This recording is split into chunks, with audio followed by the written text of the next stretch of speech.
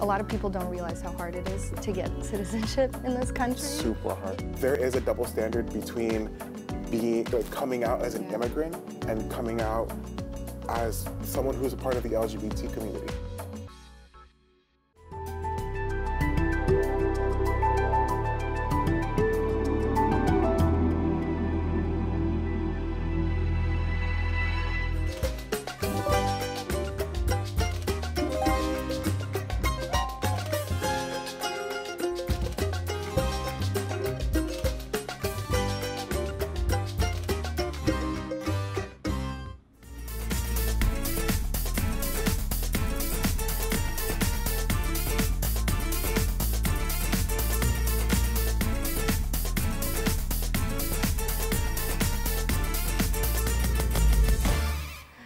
Hi, I'm Mauricio. I'm Amalia. Nice to meet you. Tell me about yourself, Amalia. Sure. So I am originally from Uzbekistan. I moved here when I was 8, and I first went to schools in DCPS and then moved to Maryland for high school and now college. I'm a business major currently. Wow. What about you? I can already find some similarities, but I'm originally from El Salvador. I moved here when I was a month old. Oh, wow, okay. I have been in Maryland my whole life, and I'm a communications major. Just recently changed. Yeah, I'm thinking about changing as well to psychology because I really want to go to a liberal arts school. They're better with scholarships, and then on top of that, they're like, I really enjoy the belief behind it, where it's like a well-rounded individual. It's not like one specialty. Yeah. But they don't have business, so I'm thinking psych. Okay. That's still a great subject to kind of rebound off. Yeah. How long have you been at MC for? I actually just completed my first semester. Oh, wow. Yeah. So I'm a veteran compared to you. Yeah, but I did, in my high school, I did take some dual enrollment courses. Nice. But I don't think I would count that. Yeah, but I mean, that's still better than APs, first of all. Yes, APs are just such a waste of money. AP it's a waste of time. Yeah, I just realized that. I took some, unfortunately, but then like now, if I had to go back, I would not do it. I would do dual enrollment. Yeah. Yeah, so I've been at MC, so this would technically be my, I think, 6th semester, I'm not sure. So I was paying for my own education, so I was taking part-time classes. That was the only thing that I could afford. And then I had to take a gap year. And then when I came back, I got accepted into an honors program, the Macklin Business Institute. Yes. So after that, I was able to take classes full-time. So I'll be done in May. That's awesome. Yeah. And do you love your time here? Do you love Montgomery College? Yeah, so it started out being like, come to campus, go home. Come to campus, go home, and that sucked. Like, there was nothing interesting about that. But then once I started to get involved, after the gap year happened, actually, I had to go back to my country for some visa issues. And that sucked because I had to drop school, I had to drop all my classes. And when I was there, it made me realize, like, wow, the opportunity that I have compared to my peers back in Uzbekistan, it's completely different. So when I came back, I was like, okay, you're gonna apply to this honor program, you're gonna get involved on campus, you're gonna get some things on your resume. And once I did that, I fell in love with MC because then it's like, it levels out the playing field. Like for kids that kind of came a little bit, you know, maybe they don't have the funding or maybe they just come from family, immigrants, whatever, it levels it out. And that, I'm so thankful for that. That's awesome. Yeah. Would you say that what you witnessed in your country, is that kind of what motivated you? Definitely, yeah, because so when I was there, my cousin just got married and my other one was getting married. Both of those girls, my older cousin, he got married to a girl when he was in his 30s and she was 19. So she was, I believe, like a year older than me at that point. So, and the other girl was in her early 20s too. So like very close, they're my peers really, and they're already getting married. And then in Uzbekistan, it's like you have a kid right after that, you know, within a year. And the fact that I wasn't feeling that same pressure, there weren't any like suitors coming to me. The fact that I could choose what I wanted to do, whereas they were just like, okay, this is the next step. I had more freedom. And it made me think, like, if I don't take advantage of that, that's just stupid. Like, I have this opportunity and I need to take it. That's awesome. Yeah. Have you been back to El Salvador? No, actually, ever since I moved here when I was a month old, I've just been around the Montgomery County area. Yeah. It first started out in kind of like the Langley Park area on the Montgomery County side. Yeah. But fortunately enough, I am a DACA recipient, so that kind of gives me the leeway with here at school and around the county. And I've kind of, with that legislation by my side, I've kind of taken that and advocated for the immigrant community. That's awesome. I do work for an immigrant advocate organization called United We Dream. So we kind of work nationally, and that's kind of like what I do.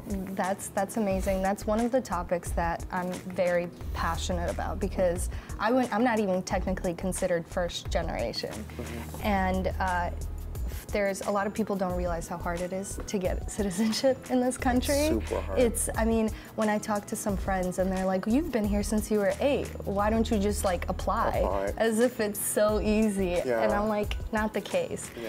And for me, I'm an Uzbek citizen, but I've pretty much grown up here, like head to toe and inside. This is kind of my home. This is my home.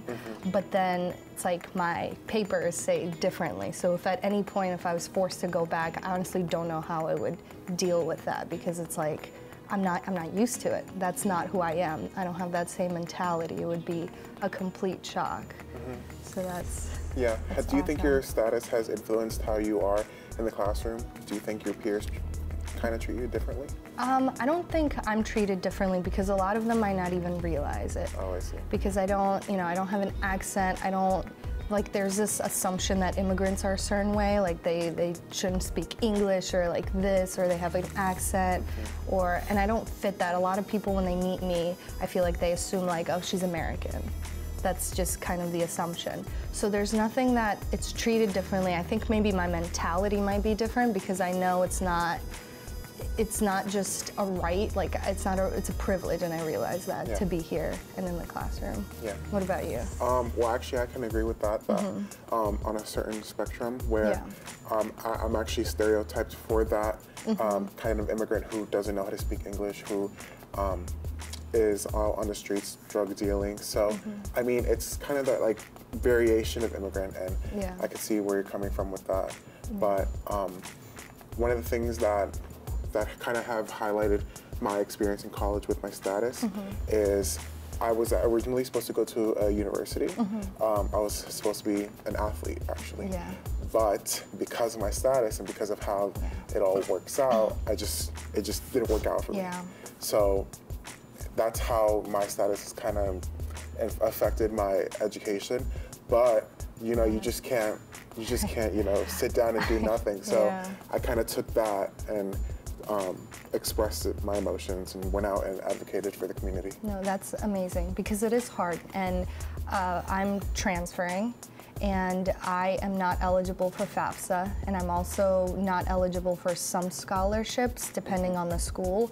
That's why I'm going for private institutions, because even though it's more expensive, they don't have like in-state, out-of-state. They just kind of, and they're more generous with scholarships. So like it is, because when you're a citizen, you don't consider these things necessarily. Like you're just like, college is the next step. Like, you don't consider when you're filling out the papers, like, oh, what would it be if I was in a different situation? So it's hard, and it sucks to consider those things, but then they kind of influence the character. And I mean, you found something that you love because of that.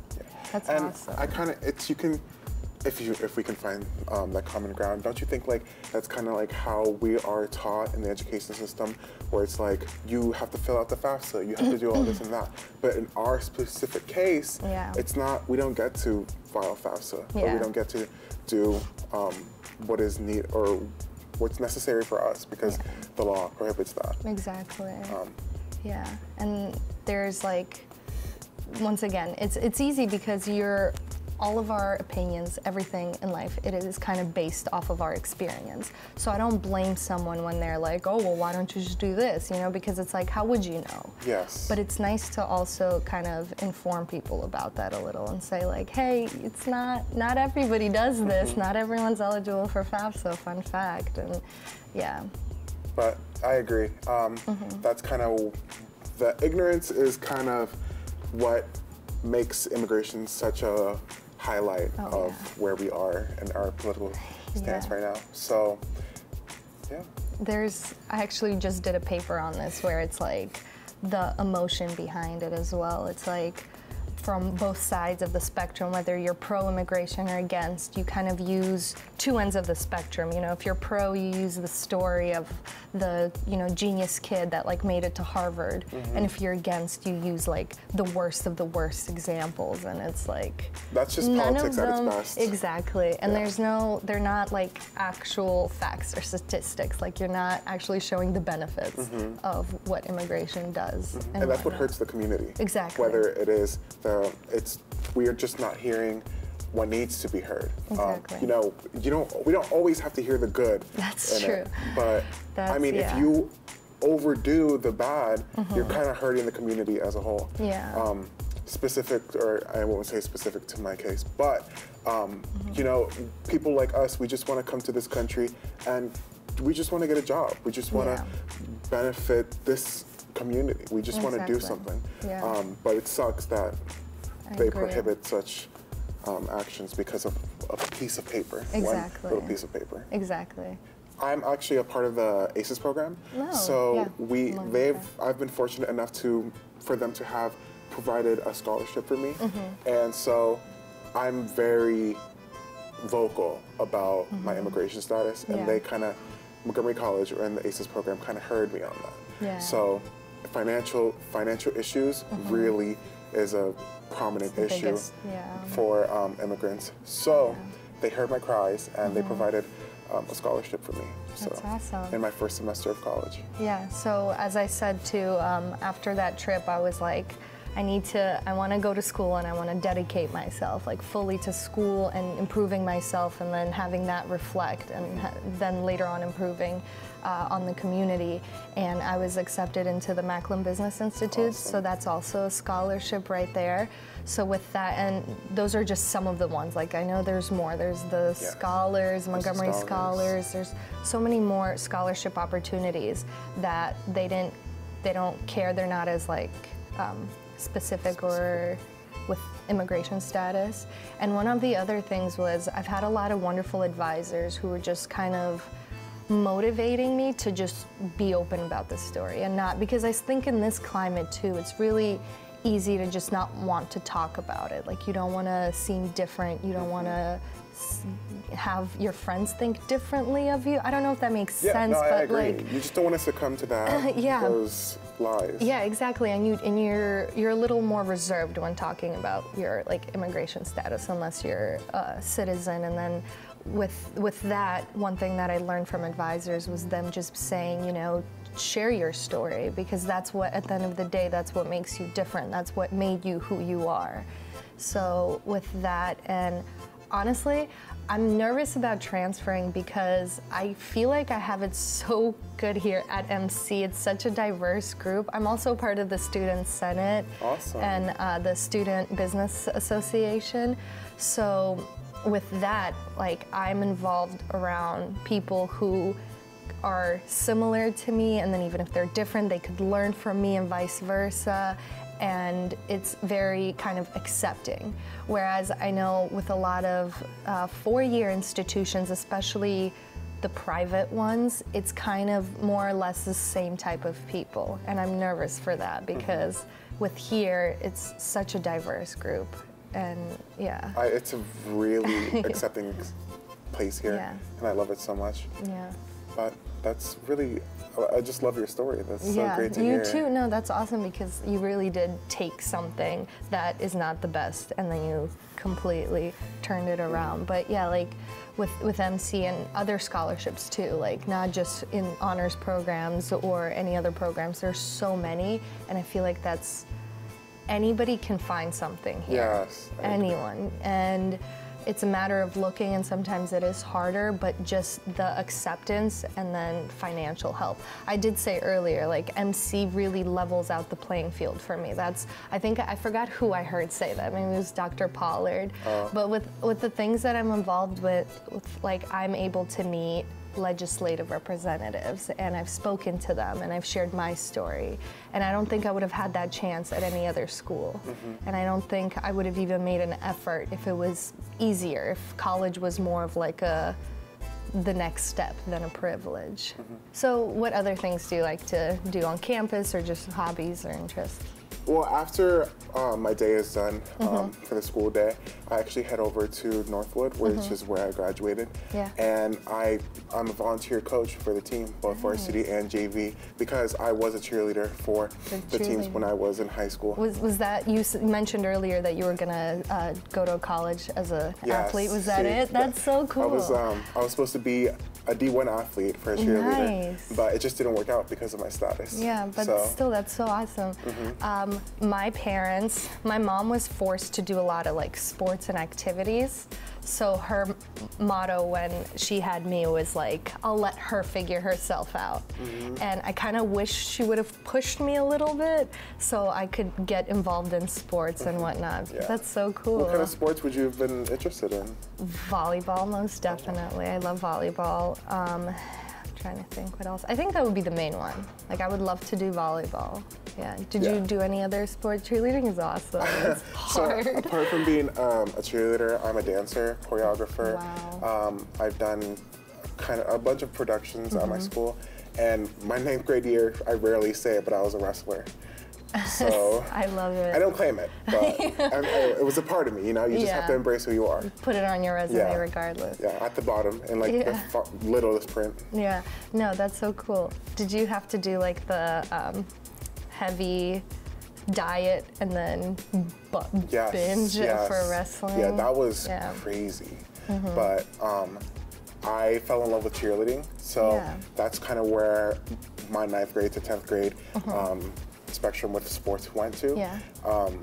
So we kind of cheered at games and competed for the county, and just recently was allowed to move throughout the state. Yeah. But that's a big part of who I am, because it's an area where I feel most welcomed. Yeah. So, and as an immigrant, you just have to find that whatever that makes you feel welcomed, because like you said, this political stance, this where we are right now, it's just they're just beating us. Yeah. So what made you want to go into cheerleading? Like, what's I've actually, growing up, my brother, I have an older brother, he played for Einstein varsity football. Yeah. So I would go to all of his games, and I watched the cheerleaders because they were just so entertaining. And ironically, I watched the male cheerleader, like, because I was so confused as to like, wow, men can actually do this. Yeah. And coming here to Montgomery College, that same guy is actually currently on the team. Oh, so I mean, I don't have the time to thank him right now, but it's like, look what you've shown me, that what kind of world that we actually can, a cheerleader can be a man. If you don't mind me asking, how did you receive, like, what kind of feedback did you receive when you told your friends, family about cheerleading? Like, did you, because it is seen like as a feminine sport, which sucks, like, once again, labeling again, but what was the, I just want to, so I told my sisters first, and they were like, okay, like that's fine, you should. But it really came down to like my dad, where like he just laughed it off. He was like, haha, like, are you really gonna do that? To this day, he still doesn't, like, he's never gone to any of my games or competitions, but you know, you just can't expect much from a foreign parent, because you don't see that around often. But my brother is like the big, what he impacted mostly, because he came in and he was like, no, let him do this, because that's what he wants to do, and you should let him. Look how far it can get him. It almost made me a D1 athlete. Yeah, exactly. But, you know, you just have to follow where your journey goes. Yeah.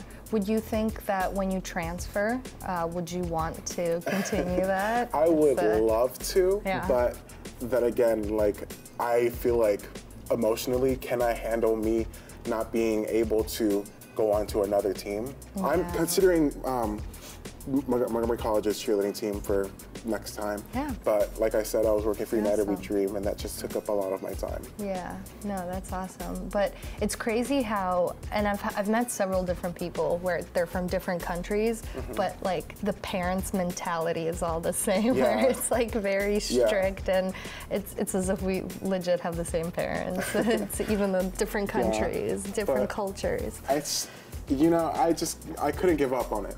You know, you fall in love with something, you just have to pursue it. Yeah, no, I think that's awesome. So apart from being an immigrant, I'm actually gay. So there is a double standard between being coming out as an immigrant and coming out as someone who's a part of the LGBT community, because you face backlash not only in the LGBT community, but in the immigrant community, and that's a lot of like suppression and oppression. From society as a whole. So I just had to find that and just grasp it and find a society or a community where I felt welcomed, and that's why I joined dance. That's why I joined cheerleading. I was actually, I accidentally checked something on my registration card for my high school classes, and I was like, okay, I'll just stay in the dance class. And I fell in love with it. It's just ironic how that happened. Serendipity. It's a serendipitous moment. What kind of backlash do immigrants that are also part of the LGBT community experience there? I'm interested in that. Well, just recently in the news, we've had a transgender who died in police custody. So it's kind of stuff like that where, well, as in backlash, like, apart from the immigrant backlash of like, well, you're just here to exhaust our resources and our jobs, it's like being gay and being a part of the LGBT community, it's like more of that, like more of a reason for you to be out of this country or not be a part of this, be in America. Okay, so it's not necessarily within the LGBTQ community, it's more of like the, okay, I see that, because then it's like one more thing that they could kind of makes you different and doesn't fit the mold. Yeah. Would you say your family was very supportive of you coming out? Because I know, once again, family traditional, it's the foreign. It's hard, Yeah, well, it took some time. But at the end of the day, like, I knew who I was. So it's like, if they didn't like me, I'm just like, cool, because I mean, I just got to keep on going. You know, I can provide. I'll still love you guys, but I mean, if you don't love me, I'm still gonna keep on going. Because like ever since coming out between both worlds, I thought I just didn't have time to be vulnerable. Like, if you're vulnerable today, it's so easy to just attack you. So if you just put your guard up and just keep going, then you got it. Mauricio, thank you so much. I really learned a lot from you, and like, it was really interesting to see how much we have in common, but then also the different perspectives. It's really awesome. I really love this, and I really loved meeting you. Yeah, we should exchange numbers afterwards. Definitely. Thank you. Have a good one. I'll just give you a hug too. Thank you. Thank you. Hope to see you around. Join Student Senate. I'm gonna actually go for that. Do it. I want to. I'll be your supporter. Okay. Yeah. You got me. Definitely. Okay.